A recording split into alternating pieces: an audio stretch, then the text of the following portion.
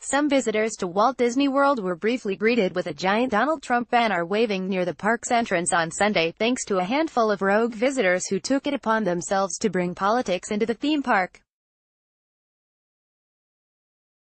In a video obtained by WESH 2 News, two men can be seen holding the giant banner from an elevated walkway inside the park. Most visitors appeared to simply ignore the sign, but some seemed to take notice soon after and showered the two men with booze. Watch the video below. Via WESH 2 News, "This is the happiest place on earth, get that crap out of here," one park goer could be heard yelling.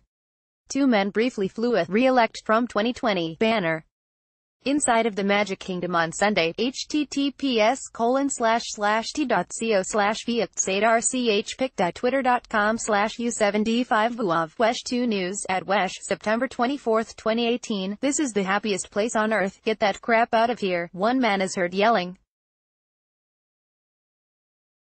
The flag read, "Re-elect Donald J.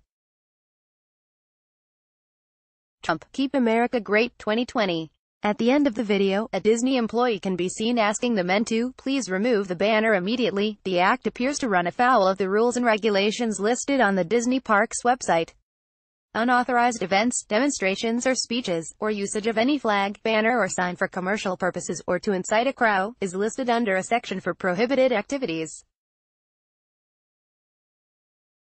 Disney CEO Robert Iger briefly served on an advisory council in the Trump administration alongside a number of other CEOs but resigned after Trump withdrew from the Paris Climate Accord.